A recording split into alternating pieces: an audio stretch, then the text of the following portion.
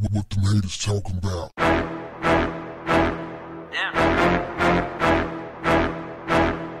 What's up, family? Diddy, the CEO of newly minted Love Records, went on the Breakfast Club this morning to spread a little love to Kanye West. Gave him his full support, defended him amidst the criticism he's receiving for going all the way to Paris just to wear a White Lives Matter shirt at Paris Fashion Week. He did this with his fellow Coonie, Candace Owens.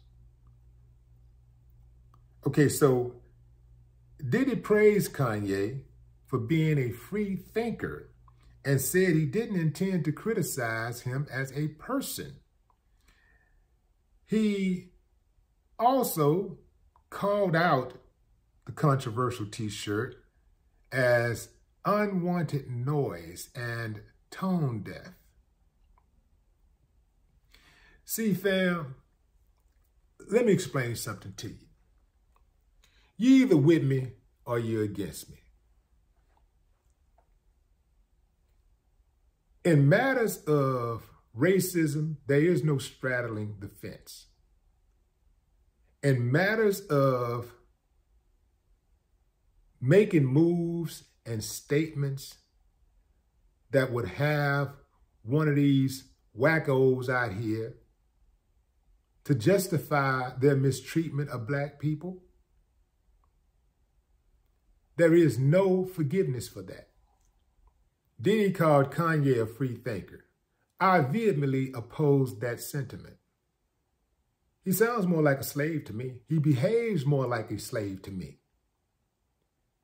A guy who is free and don't even know he's free. He's sitting on, they say, $1 billion or so. And he still operates like he has a master, like he has to get the approval of his master. He purposely wore that shirt to offend Black people. So he went out of his way to wear that shirt to offend Black people because he knew it would offend Black people.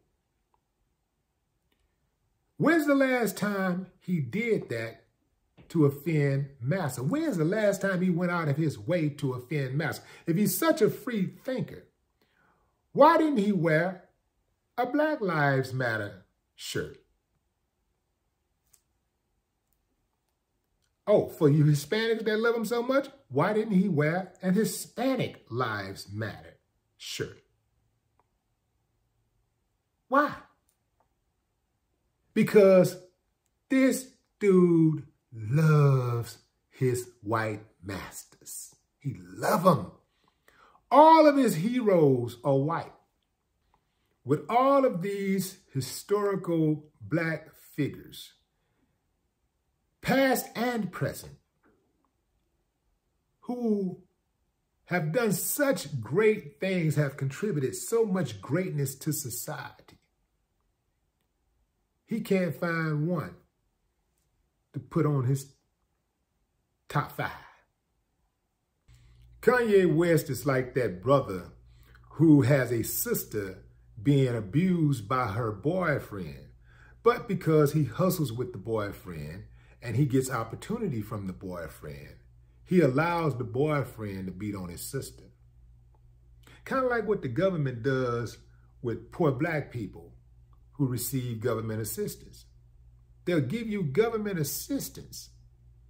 Then at the same time, they'll shake you down to get the money back by allowing police officers to pull you over and hit you with trumped up charges, tickets. You see, they overly patrol Black neighborhoods where people who don't really have the money to pay for these violations, these traffic violations and things that they come up with. You see? So they'll call themselves helping you on one hand. Kanye will give you that music that you love to hear. He might say some inspiring words stroke a check to some type of nonprofit.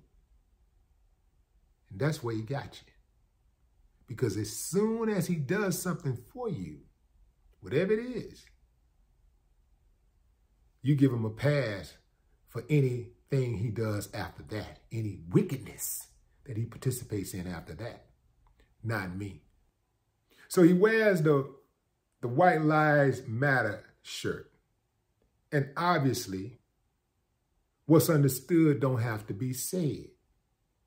This is why we said Black Lives Matter, because we know Black Lives Matter, but it just seems that when certain people commit crimes against Black people, there is no justice for Black people.